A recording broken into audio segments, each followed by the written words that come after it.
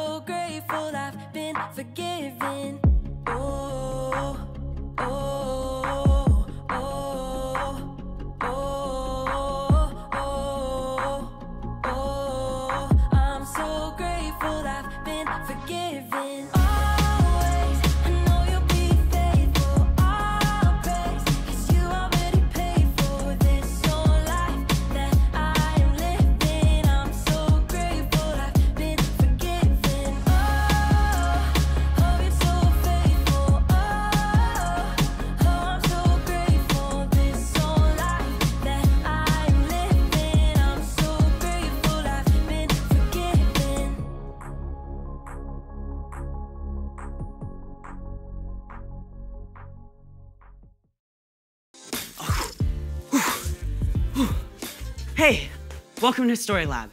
This week, we're talking about gratitude, while we take a look at the story of a guy who took a little time and made a big impact.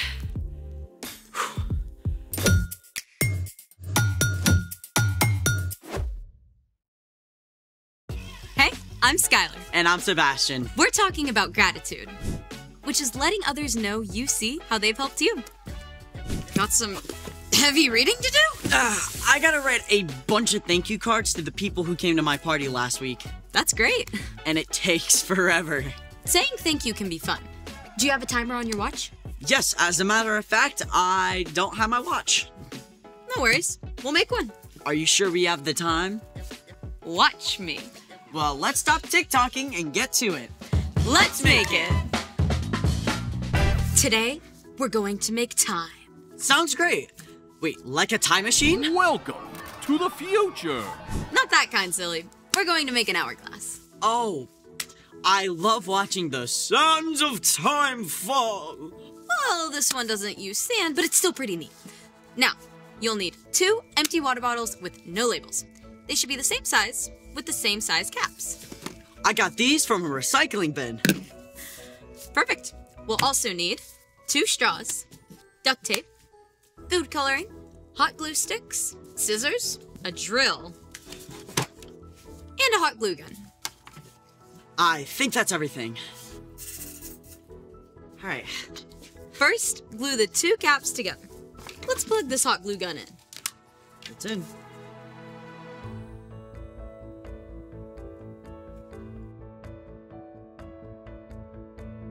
And wait for it to dry. Hold them for a few seconds until they feel solid.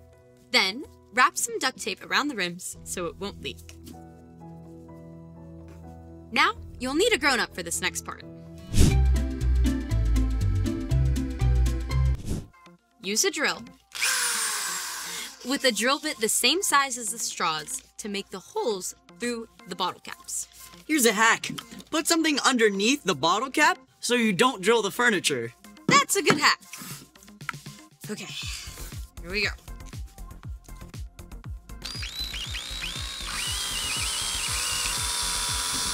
There we go. Easy as pie. Perfect.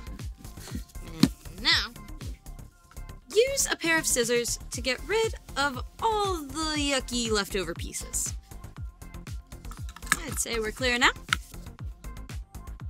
Next, cut the straws so they're 2 inches long. Next, push them through the holes and add some hot glue around the rims. I got that. Alrighty. In the end, one straw should stick up and the other one should be sticking down, just like this. Before we get to the final steps, let's move all this out of the way. Now, it's time to fill the bottles. We're going to need a cookie sheet and some funnels. Here's the funnels. Perfect. We fill one with oil and one with water. Perfect. What color should we make the water? Decisions. How about blue? My favorite color. Now the hard part. Uh-oh.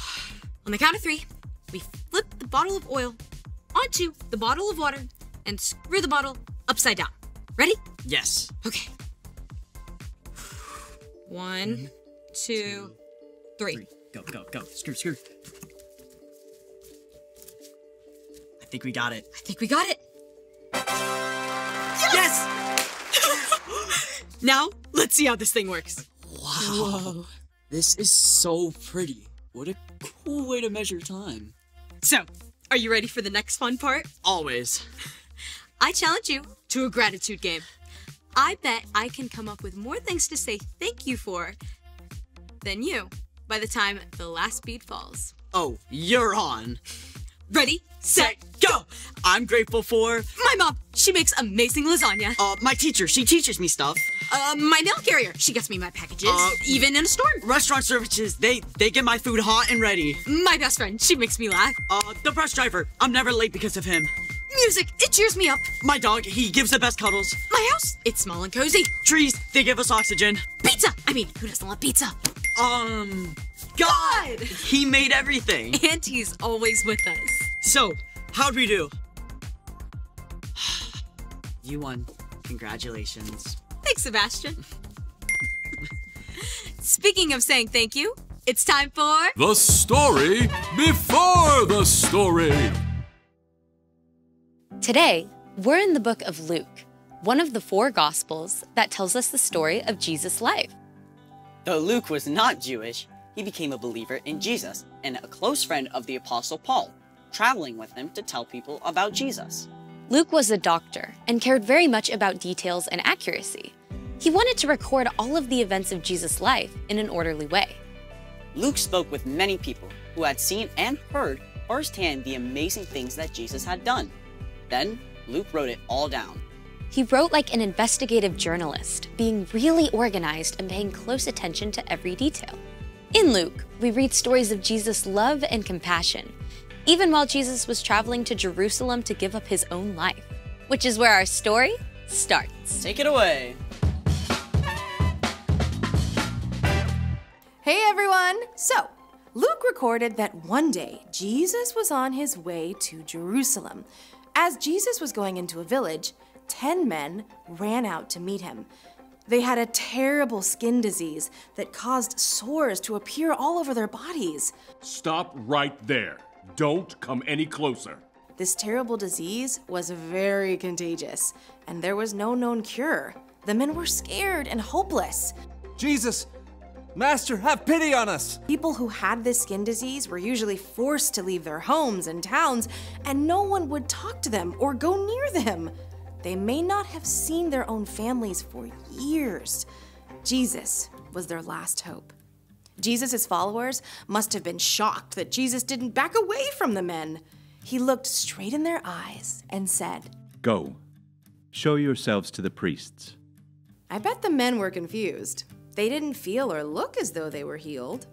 They may have argued about whether to do as Jesus said. The priests say we're unclean.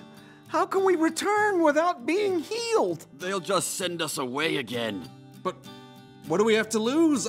I think we should do it. Even though Jesus' instructions didn't make sense, they headed toward town to find the priest. And get this, while they were on the way, their sores started to disappear. They were healed. Oh, look at my arm. The sores are gone. And my legs, they're clean. We're healed. The men were so happy that they ran straight to show the priests. But one of them stopped. Jesus made us well. I've got to say thank you. The 10th man ran back. He was so grateful. He threw himself at Jesus' feet. Praise God. This man was a Samaritan. Some people didn't like Samaritans and treated them badly. Yet, the Samaritan man was the only one who returned. Thank you. Thank you. Thank you. Weren't all 10 healed? Where are the other 9? Didn't anyone else return and give praise to God except this outsider? Get up and go. Your faith has healed you. Even though all 10 men experienced this amazing miracle and all 10 were healed, only one came back to show his gratitude. It's always important to take time to say thank you. The end. Wow, I can't believe those guys left without saying thank you. It's always a good idea to give thanks, especially to God, who gives us so many good things. So, what's our part in the story? Saying thank you lets people know you see and appreciate them. Like the Samaritan did when he was healed. I feel like the other guys were probably thankful too. Yes, but only one actually said thank you. When we feel thankful, it's always important to show it by actually saying thank you. Sometimes I forget to say thanks. Like when one of my parents cooks dinner. Or when my teacher helps me understand something. You can even say thank you for a gift when it's not your favorite. I remember my aunt once made me this sweater with a big cow on it. It wasn't my favorite, but I like that she thought of me. From now on, I'm saying thank you to everyone. My mom, my dad, my crossing guard. Saying thank you is a great way to show others you see how they've helped you. So, thank you for having me. See you next time. Bye. So here's the thing. Take time to say thank you. It's a great way to show you appreciate the people in your life. Round 2. Well, yeah. Thank you for joining us in the Story Lab. See you next time. Thank you for being an awesomely Zanny co-host. Thank you for always knowing what we're gonna do. Shout out to whoever put up these lights so you can see us. And the amazing camera crew. That's right.